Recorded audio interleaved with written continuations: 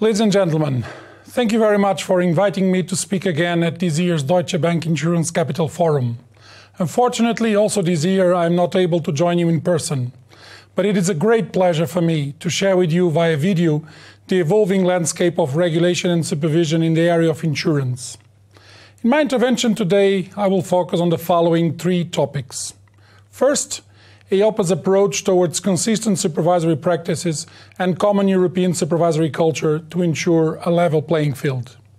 Second, the development of a successful industry in a challenging environment. And third, the international capital standards. To my first topic, towards consistent supervisory practices and a common European supervisory culture.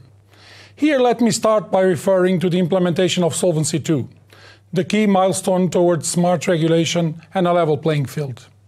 Within a very difficult macroeconomic scenario, with historically low interest rates, the application of a more demanding risk-based solvency regime, Solvency II, was carried out smoothly as a result of timely preparation and appropriate transitional periods.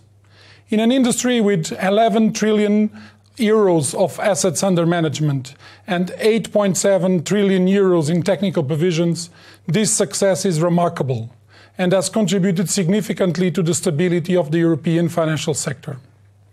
Overall, the European insurance sector is adequately capitalized, with an average solvency ratio of 230%. Specific transition periods are used mostly by life insurance companies with long-term guarantees business. The use of transitional measures is transparent, and insurance companies publish their solvency ratios with and without the application of these measures. Transitional measures form an integral part of Solvency II and are intended to limit the procyclicality and to facilitate the entry into the new regime by giving companies the time needed to adapt to the new solvency requirements.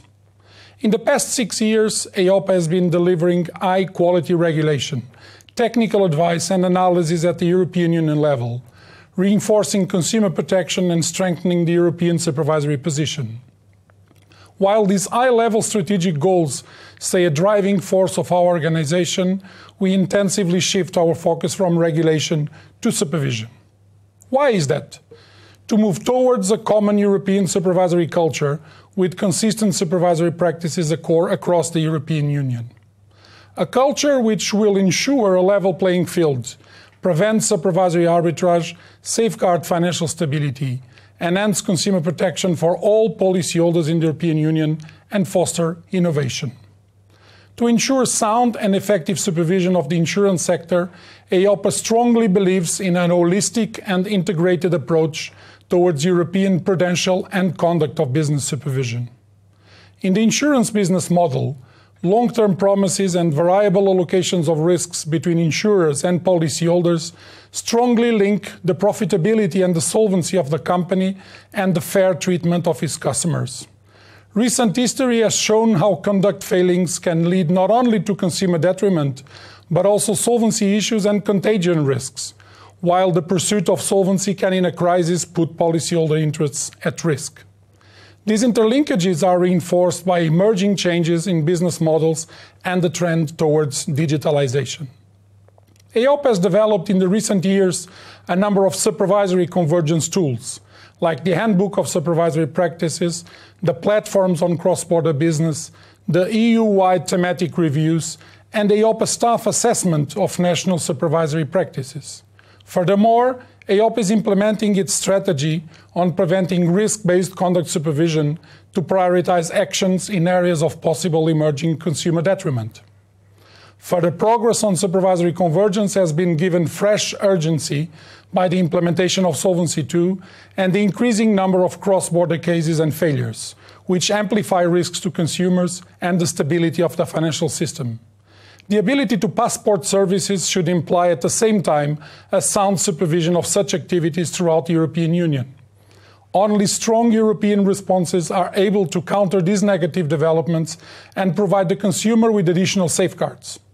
Therefore, EIOPA's regulations should be strengthened with a mandate to act more intrusively when it detects signals of risks of cross-border failures. Going forward, regulatory certainty is an important value that we all need to preserve. The review of Solvency II will follow the structured process envisaged in the legislative texts. By 2018, the review of the solvency capital requirement, and by 2021, the overall review of the regime, including the treatment of long-term guarantees. Already last December, EIOPA issued a discussion paper on the review of the solvency capital requirement, making the first phase of the Solvency II review process. In this context, during this year, through a series of roundtables, we will engage with all relevant stakeholders. EIOPA is committed to an evidence-based policy making. Changes must be carefully justified and clearly necessary. We are particularly interested in concrete proposals to achieve the objective of more simplicity and proportionality, whilst reflecting risk sensitivity of the system and avoiding pro-cyclicality. Overall, we are not expecting major changes in the capital needs of Solvency II. Let me now go into more details with regard to EIOPA's work linked with investments and Solvency II. The implementation of a risk-based capital regime comes with profound changes in the way investments are treated from a regulatory perspective. On one hand, the prudent person principle eliminates regulatory restrictions and limits on investments by giving undertakings much more freedom in their investment choices and portfolio construction. But on the other hand, it creates the responsibility for insurance undertakings to establish their own limits and investment restrictions. This requires close monitoring, especially in a period of low interest rates. Granular capital requirements for individual investments should reflect the underlying risks and be calibrated to the overall confidence level established in the Solvency II directive. In general, the investment portfolio of European insurers is dominated by bonds, which are around 55% of total investments by insurers last year. Almost half of these are government bonds and the other half corporate bonds. Investments in equities, including participations, be it direct or through investment funds, represent 21% of the overall portfolio, while real estate and mortgage account each for only 2% of the total investment. A lot has been done to fine-tune the regulatory treatment of specific investments in Solvency II. EIOPA developed a pioneer approach with the creation of a separate asset class under Solvency II standard formula for investments in infrastructure projects, allowing a specific treatment and a lower calibration for qualified infrastructure project debt and equity. The qualifying for infrastructure investments need to satisfy conditions relating to the predictability of the cash flows, the robustness of the contractual framework, and their ability to withstand relevant stress scenarios. In the next step, EIOPA recommended to extend the new asset class to certain infrastructure corporates, provided that there is an equivalent level of risk, and to create a separate differentiated treatment for equity investments in high-quality infrastructure corporates. This year, EIOPA started working on another advice to the European Commission on investments with a particular focus on the treatment of unrated debt and unlisted equities. In June, a workshop will be organized. Finally, EIOPA worked on the development of a pan-European personal pension product, the PEP, which should have a long-term perspective in its investment policy to better reflect the long-term nature of retirement savings.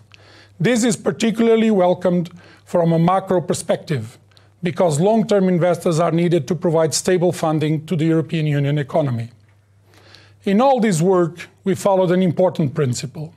Asset risk calibration in Solvency II should not be used to privilege or incentive any specific asset class. If the regime creates incentives that are not properly aligned with risks, we will see the emergence of price distortions and vulnerabilities that ultimately will create financial stability risks. Moving now to my second topic, a successful industry in a challenging environment. A successful industry is key in achieving strategic objectives, namely preserving stability and enhancing consumer protection. Even though the current environment continues to pose challenges for insurance companies, it is important to act now. EIOPA expects that insurance companies confront the reality by promoting a strong risk culture, by using the Solvency II public disclosures as an opportunity, and by developing a consumer-centric culture and embracing the digital era. Let me start by the strong risk culture. A crucial element in Solvency II is the risk management requirements. They have the potential to be truly a game changer, helping to promote a strong risk culture in insurance companies. Insurers need to rely on strong risk management capabilities to deal with the challenges posed by the low interest rate environment, the financial market volatility, the slow economic growth, and the digital era. To implement an effective risk management system is not an instantaneous move. It takes time, commitment, effort, and especially a clear signal from the top. Boards of insurance companies have a fundamental role to play. They need to set, communicate, and enforce a risk culture that consistently influences, directs, and aligns with the strategy and objectives of the business, and thereby supports the embedding of its risk management framework and processes. The time for box ticking, it's over. Let me now turn to the use of Solvency II public disclosure as an opportunity. Last month, the essential information on the solvency and financial condition of companies was made publicly available for the first time. For most parts of the European insurance and reinsurance market, this was a novelty and a paradigm shift in terms of communication with the outside world, the customers, the stakeholders, the observers, and the public at large. In this sense, it is also a great opportunity for the sector to become more transparent. EIOPA is analyzing to what extent the information disclosed fulfills the objectives of market discipline and market confidence by improving transparency on the solvency and financial position of insurers and allowing comparison across different undertakings. Your views on this issue are definitely welcomed. Let me now turn to the third point, developing a consumer-centric culture and embracing the digital era. The governance requirements of Solvency II are a paradigm shift towards a more consumer-centric culture. There is a need to better integrate conduct of business concerns in the institutional governance arrangements in order to ensure that companies reliably place the interest of their customers at the heart of their business. We expect that insurers ensure that governance structures and controls are effective and deliver the desired outcomes. We do not want a move to a culture of formal compliance. Rather, we all need to promote a culture based on strong ethical values. These ethical values need also to be present in the way insurers deal with big data and digitalization. Technological innovations have the potential to produce better outcomes for customers through the development of more personalized services and products, helping consumers and society to reduce their risks. But they also trigger questions on privacy, fairness, and exclusion that need to be properly dealt with.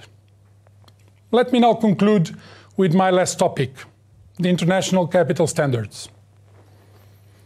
The creation of a global, consistent international capital standard is needed to address the lack of comparability among existing group capital frameworks applied by international active insurance groups. In order to foster effective supervision and to promote a level playing field, it is fundamental to arrive at a situation where a group capital framework delivers substantially the same outcomes across all jurisdictions. Ongoing work, like the field tests, is intended to lead to improved convergence over time on key elements like valuation, capital resources, and capital requirements, including the use of internal models. However, an international standard should be of high quality and not a lowest common denominator between the current regional regimes. EIOPA supports the development of a robust version of an international capital standard by the end of 2019. This version should then be reported privately by groups to their supervisor and used during a period of 2-3 years by international colleges of supervisors to ensure that all supervisors are comfortable with it. A final and fine-tuned standard should then emerge from this practical experience. Regarding systemic risk, The challenge for the coming years is to develop what I call a third generation of systemic risk policy in the insurance sector. Building on the progress already achieved, work is being done on an activities-based assessment to complement the entity approach and deal with horizontal activities and business models that may become systemically relevant in adverse market conditions. Furthermore, the assessment of the transmission channels should be consistent with the risk-based measures developed for the international capital standard. The design of the policy measures should consider the mitigation factors and the capital requirements eventually included in the microprudential regime in order to avoid loopholes or duplications. Ladies and gentlemen, insurance and reinsurance undertakings across the European Union are now subject to a harmonized, sound and robust and proportionate prudential supervisory regime, for which they have been preparing during the last years. Under the new regime, EIOPA has an important role in order to monitor and ensure the consistent and convergent application of Solvency II. I believe that Solvency II not only brings numerous benefits for consumers and the industry, but it is also the right approach to investment by insurers. Search for yield is part of the normal economic function, but it becomes a topic requiring supervisory attention when it involves risk-taking beyond the risk-bearing capacity of an institution. In this context, exploring new types of investments, although welcomed from an economic growth perspective, needs to be pursued with the proper expertise, knowledge and resources in order to protect policyholders and avoid risks for financial stability. Speaking to an audience in the United Kingdom, I should also address EIOPA's actions as regards Brexit. At this point in time, our priorities focus on the supervisory approach towards the insurers based in the United Kingdom seeking relocation of subsidiaries in the 27 European Union member states. In order to collect evidence, EIOPA's oversight team is visiting national supervisory authorities engaged in discussions with companies in the UK. Empty shells or letterboxes will not be acceptable.